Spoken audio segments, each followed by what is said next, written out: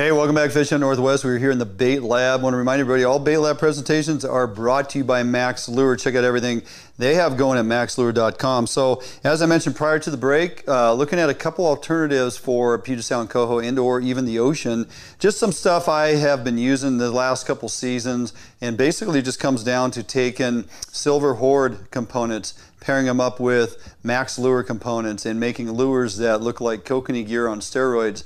I mean, they're salmon, right? Kokanee or salmon. We're talking Coho, Chinook, what have you. They're all salmon, bigger scale, bigger lines, bigger hooks, bigger hoochie bodies, bigger profile, lots of flash, lots of glamour, and it's getting it done. So what are we talking about? Well, looking at our kokanee rigs, you know what? It all starts there. We got the .08 smile blades from Mack's Lure, couple that with some beads, glow beads, and of course our LP, these mini LP silver Horde little hoochies that you can find. Little LP squid is actually what it is. I've been tying those up for years and they work really, really well. As we moved into resident coho, I started taking some of our smaller 2.5 inch hoochies. I took some of the herring aid, as you heard me talking with Mike Ainsworth earlier, some of the herring aid patterns in the ace high fly.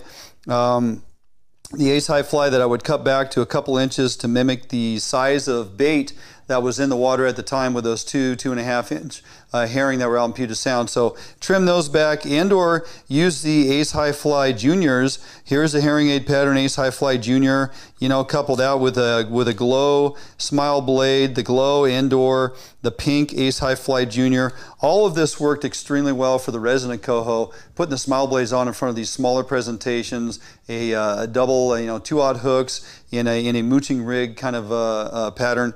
It worked. It flat out worked fantastic. So it got me to thinking, why not take what we're doing here and increase in size? And that's basically all this is. I got a full-size Ace High Fly herring aid pattern, a couple glow beads, and a 1.0 size smile blade. This is the purple haze paired up with the herring aid. Out in the ocean, this absolutely just killed it.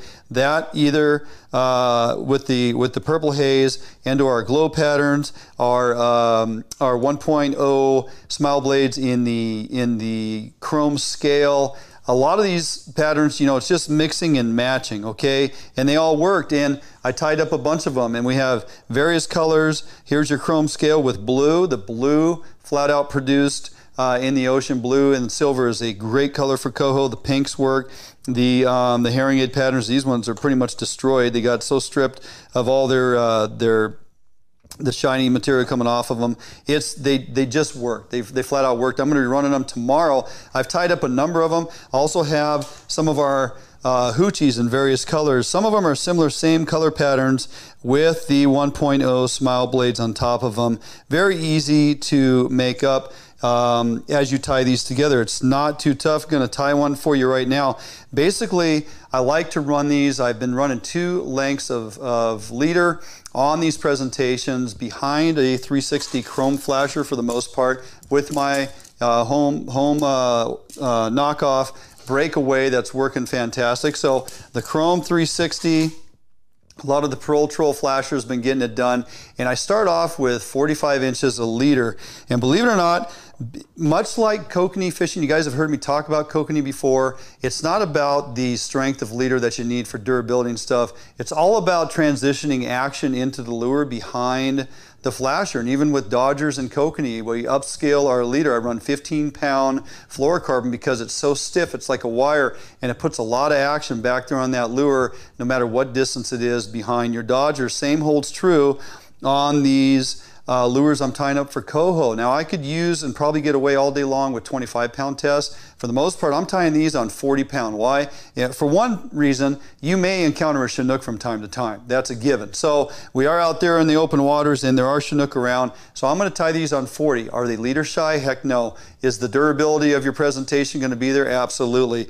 Will it impart more action to the lure? More than likely, because the leader is stiffer and it's transmitting that action off of that 360 right back into that lure and whipping it around. So leader lengths the two lengths that I've been finding great success and playing back and forth with here, and they were actually mentioned earlier as we were talking to Chris Vertopoulos. A lot of these I ran at 22 to 24 inches out in the saltwater, out in the ocean, and upwards of 36. Did that both in river, on buoy 10, and also in the ocean. So 24, 22, 24, and or upwards of 32. I'd say 32, 34. So I start with 45 inches a leader because I'm going to tie a dual hook on here. So these are, I'm tying these on dual 3/0 hooks. You can run a 4/0 in the front, which is tucked up under the skirt, and a 3/0 trailing in the back, but I'm just going to go ahead and tie this with two 3/0 hooks. Okay, so we're going to put about 10 or 11 wraps here is basically what I do. I'm going to run this on through. Okay, this is just a simple, egg loop knot. It's a low profile knot. It's very strong. We're not going to rely on the egg loop by any means. Don't need it, but it's such an easy knot to tie. It's durable. It rides on that hook very well. It lays flat. I just like the way it aligns itself on your hook. So there's our bottom hook in short order. Now we're going to slide this other hook on. I'll get into this bait spinner here in a little bit, and you're going to see the difference here on that particular rig. I like to actually tie that top hook to be a sliding hook, because if you're fishing baits of various sizes, you have that adjustability built into your lure, which is kind of nice, okay? We're not talking about tying a spinner on a hard spinner shaft. These are spinners that are tied actually on a leader. One thing I like to do is create space and distancing. I want my trailer hook to be below any of the skirting, any of the part of the lure, to ensure that I got that exposed hook trailing at the back end there, which it tends to lead towards a lot of solid hookups and high land ratio. So I always go 2 finger widths between my 2 hooks, and then I just simply take that. We're going to tie this one in place. Now this is 40-pound test, and with typical Coho, I don't have to worry about these hooks breaking if they get hooked on that bottom hook only.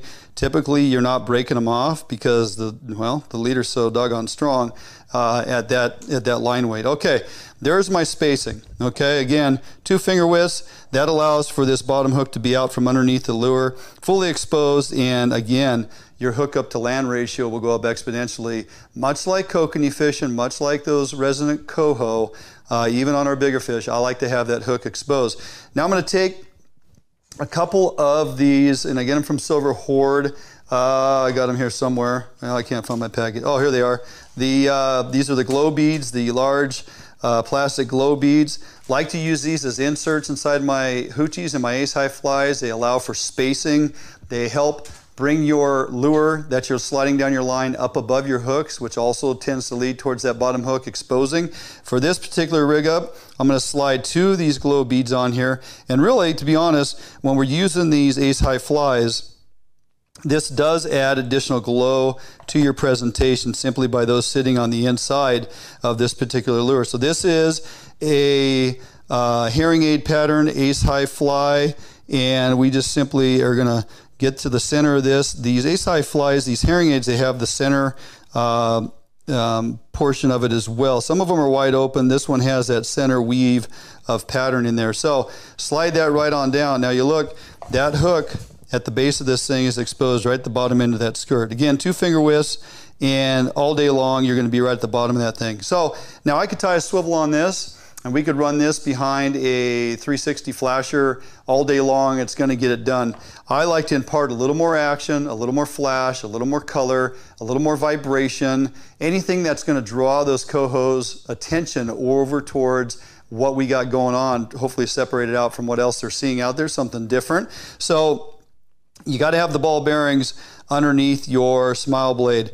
For these bigger lures, I like to go with 2, and you can use, a glow bead, a white glow bead. These green or chartreuse beads also glow. It's all UV. It's adding extra color and attractant.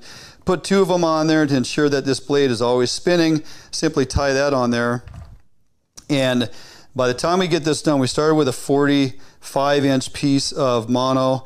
You do the multi-wraps on your 2 hooks. Now you're going to tie this swivel on here, and when this all gets done, This lands right at about 32 inches, which is a great length to run behind that 360 flasher, okay?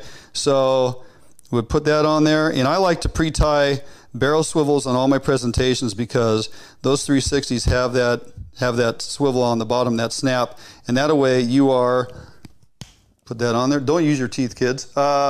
Use your pliers. That's what they're here for. So tighten that up, okay, and there you go. That is your ace high fly.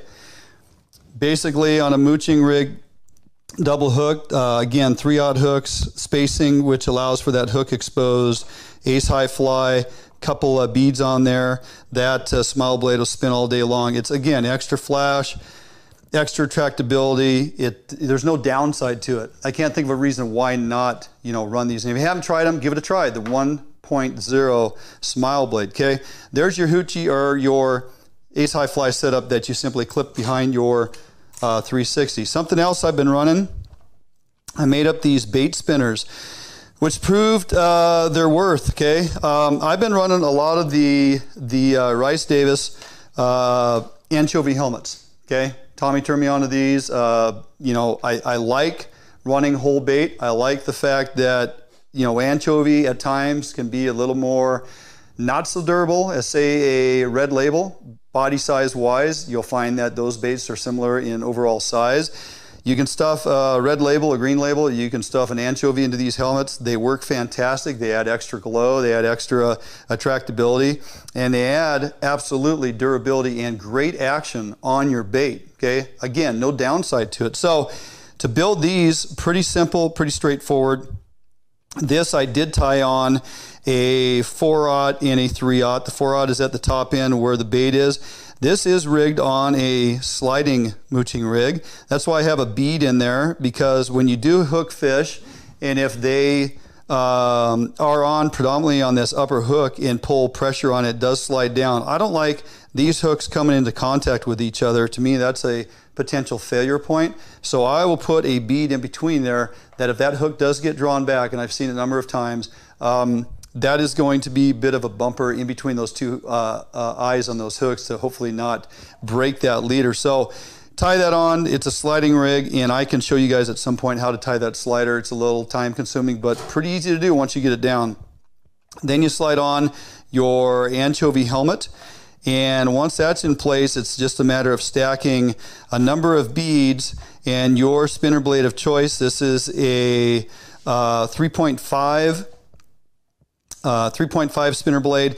You can build these with smile blades as well. I've built them with smile blades. They work fantastic. The 3.5s with all the color, all the different colors and all the different UVs, tractability. The nice thing about this particular presentation is when you have a bait in there that is spinning and you have a spinner blade of various colors with UVs and flash that is spinning, it's like, you know, a double presentation.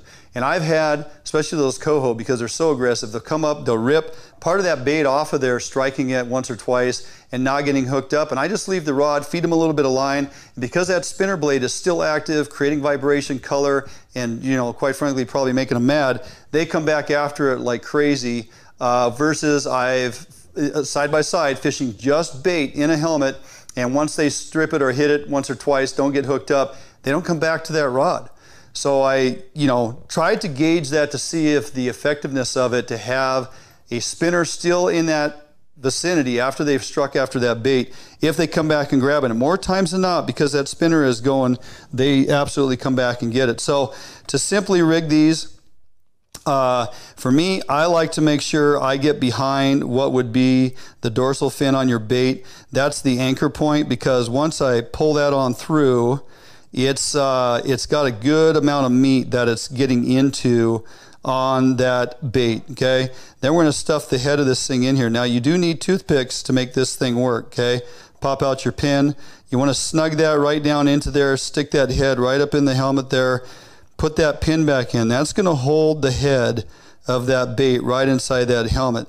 Now to draw a little bend on this thing, you simply have to pull on the line, okay? And that's why we want to anchor that top hook into a good amount of the meat above the backbone behind the dorsal. That's going to put the appropriate bend into your bait. That's not going to want to stay there unless you take a toothpick, you put it into this main channel here of where the main line comes through initially, and then you just break that off. Now, with that friction of that toothpick in there, okay, I can pull this just a little bit, and I get just a ever so slight bend. That's all you need. You don't need much more than that from the top down. You can see.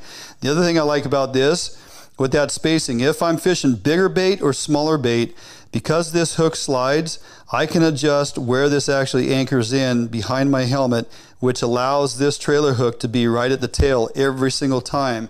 Doesn't matter the size of the bait. Okay, that's why for these bait rigs, I'll always tie a slider. It allows me to have that adjustability, and I don't have to tie various size leaders and hook spacing depending on what size bait I'm fishing. Same 40-pound leader, same 4-aught, 3-aught combination, sliding hook. It works for all sizes of bait.